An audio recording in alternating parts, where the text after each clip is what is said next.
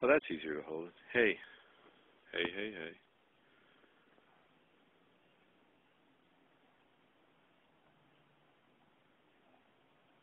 So this is the Bear Garden, and one has to, when gardening, one has to imagine what the garden's going to look like, not what it does look like now. So it's the middle of winter, so there isn't, or it's the end of winter, so there isn't a lot here. But let's look at what is here. There is an aronia plant.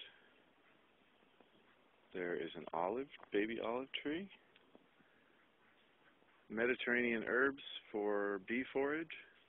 You can see the blue blossoms already on the rosemary. Bees love that. It's the first sort of nectar-bearing plant around here that the bees will fly to as soon as it's warm enough to fly. And then lots of lavender.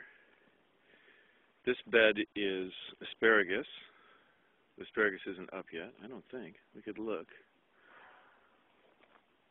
It is. Look at this. Here's an exclusive. Here is an exclusive. How is the camera on this thing? There it is.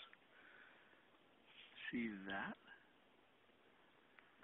That is the first asparagus of the season on its way up. And here are some new asparagus crowns that I planted this year. And there's some asparagus coming up there. Wow, fantastic. So the asparagus is about to come up. Asparagus is an annuity. Yeah. It's an annuity crop. You plant it in trenches and you really can't harvest for about 3 years. So you sort of have to put in more than you should, because by the time it comes up you really want to have lots of asparagus. And then the beds last for 15, 20 years, if well maintained. There's a fig tree. This is where Jerusalem artichokes live. Let's see if, I don't know what that is. An allium of some kind. Here's some Jerusalem artichokes.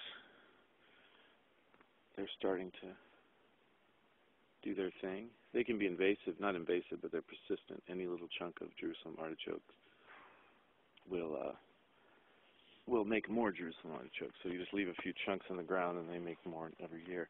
This big area here is where I put my annual beds. So those will be coming up. This is a, what do you call it? Pineapple guava, Phaeoa zelowiana. And it has not borne fruit yet, but it will at some point. Here's a pile of mulch ready to be applied. I have pine needles in profusion, so I use those as mulch and have been using them for years. So the annual stuff will go in here. Here is garlic. Walk down the row of garlic. That's all garlic. Garlic is easy to grow in the garden and it's fantastic. So you put it in here, around here, you put it in October and it grows through the winter and will be ready around July 4th. Here is a pond. It's a stock watering thing with fish in it. They're down there at the bottom. You can see, if you can, there's ice.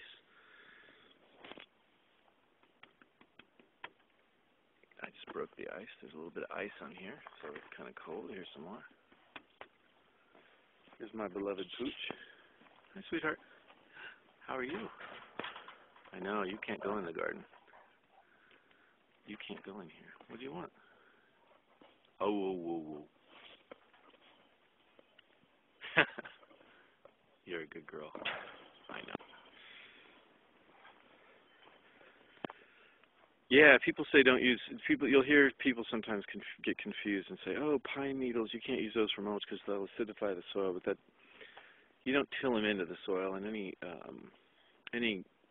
composting of that material that's going on is going on at a very low level, or at a, there's just not a lot of that breaks down. And at the end of the season, I pile it up. So I've been using it for years, and I don't worry about it. The soil has tremendous buffering capability. So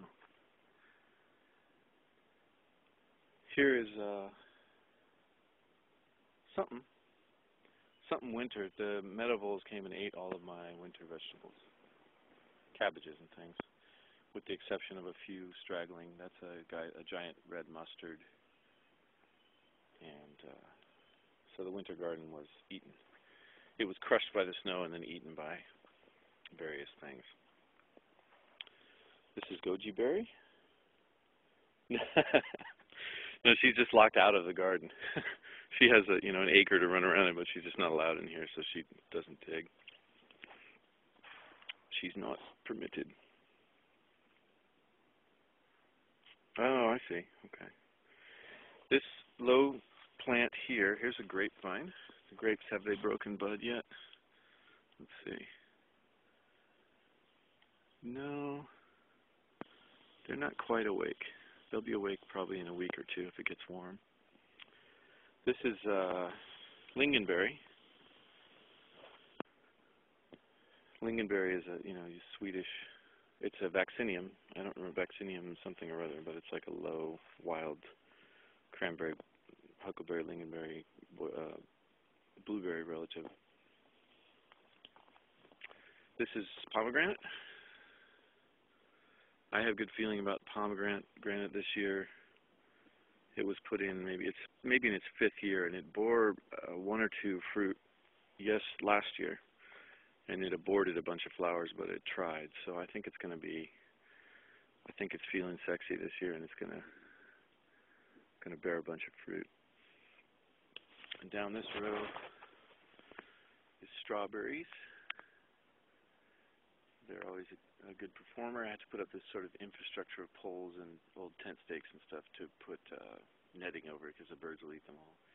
The raspberries, this is Dinkum, an Australian ever-bearing raspberry. So they're awake. And they're ever-bearing raspberries, so you don't have to do cane management. They grow every year, and they produce fruit on this year's wood, on primocanes. And then you can just cut them to the ground as evidenced here, and they grow up again. Other caneberries you have to deal with. They grow fruit on next year's wood, so they're on a 2-year cycle, but these are on a 1-year cycle, so easier to deal with. This is Laurellus nobilis, Grecian bay laurel. It pruned itself heavily in the snow. It broke here, so it had a much nicer shape, but a lot of the snow came and kind of trashed it pretty good, so I had to come out here and cut these out. So it's looked prettier. Here's one of the earliest spring vegetables, rhubarb. Rhubarb. Coming up nicely. Down here is more asparagus. This is blackcurrant. You can see the blackcurrant is awake too. And I'm looking down here at this asparagus to see if it's rolling. Not yet. It's a little cooler, shadier down at this end of the garden. Different sun patterns. But the rhubarb's up nice. As is the sorrel. This is sorrel. It has a consistency or a leaf feel like spinach, but it's incredibly sour. I'm going to eat some sorrel. It's not too sour yet, but it'll get sourer. Yeah, it's pretty sour. Here's a gooseberry.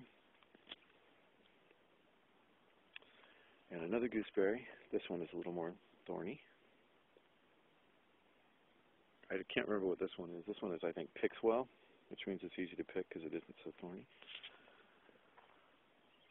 And here's a bunch of cuttings and transplants ready for the edible forest garden, or getting ready. So a lot of blueberry cuttings. When you prune blueberries, you can just jam them into what is it, Lala? Oh. It could be that one of my dog's many boyfriends is Boyfriend Dogs is about to visit.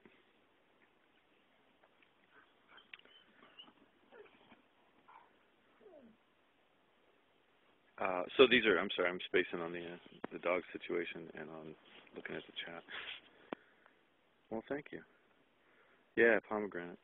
So these are all cuttings, and they're rooting right now. So in a year, these will be able to go maybe out into my forest garden, stitching in.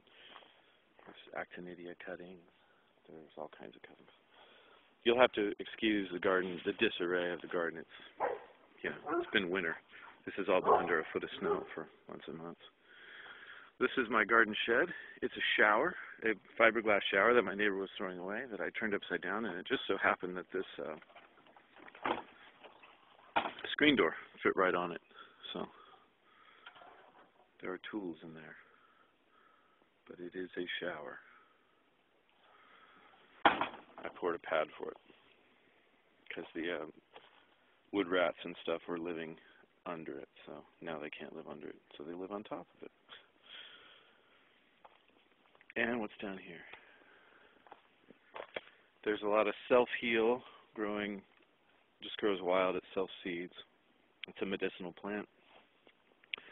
This is a yostaberry, which is a combination of a currant and a gooseberry. This is an elderberry, gold beer, so it's a gold-flowered elderberry, or golden elderberry. And this was only in the ground a year. It looks like it's a little angry about the frost, but it's awake. And what else? Lots of oregano. More goji berry. Another grape that is not awake. Here's the kiwi growing up a trellis. This trellis is made from this was a futon. So there's half the futon and there's the other half of the futon. And here's a red currant, and it has flowers on it. You can see that'll be red currants. This is the male kiwi. Kiwi needs male and female plants to make babies. All this stuff is a screen tent that I have to drape around everything to keep the birds out of the blueberries, which are in this. Step back. This sort of structure is a blueberry structure that I built. So we'll go down and into the blueberries. This is the blueberry patch. This hose right here I used to pump when I had ducks before the bears ate them. The duck pond, when I pumped it out, it was like a nitrogen-charged battery, right, the water, so I would pump it out into these blueberries for fertilizer. And so these are different kinds of blueberries, some of which are, as you can see, deciduous, and some of which are evergreen. And this, look at this one. This is my champion plant right here in the middle. You can see all these flowers. It's hard to get the focus right on this. All these flowers will be clusters of blueberries. And this bush in particular just kills. And they're huge. They're about the size of a nickel, around. So there's those. There's 1, 2, 3, 4, 5, 6, 7, 8, 9, 10, 11, maybe 11 blueberry bushes in here. And there's let me get by here, because there's a huckleberry, a tall mountain huckleberry that looks kind of cool.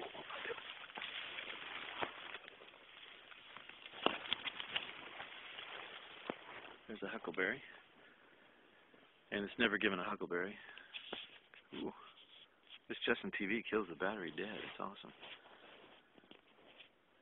This is a huckleberry, and it took it about 3 years to get over it and start growing again. It was really unhappy with being moved.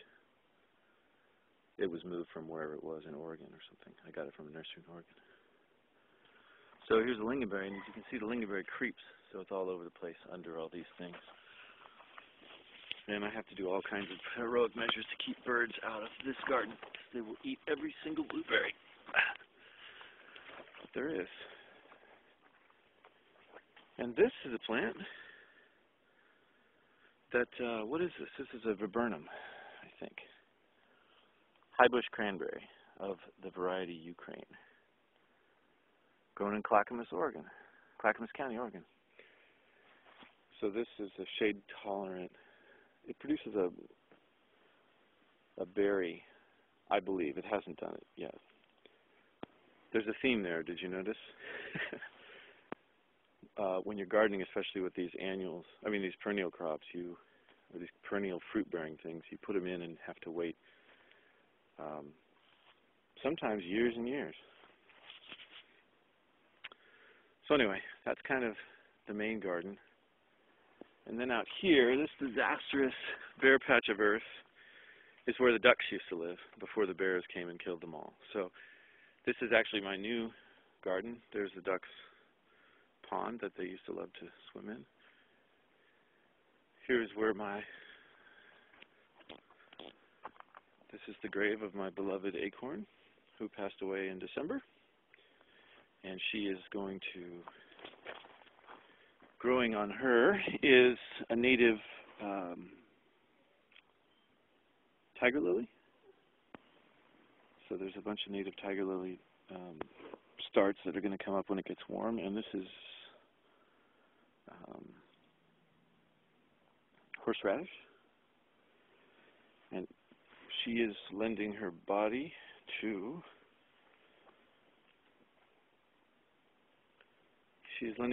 these. These are new nectarines and peaches that I put in. So, and these are flowering. I don't think the flowers are going to stay because I think it's supposed to snow. But so I have a nectarine. Let's see, what kind is this?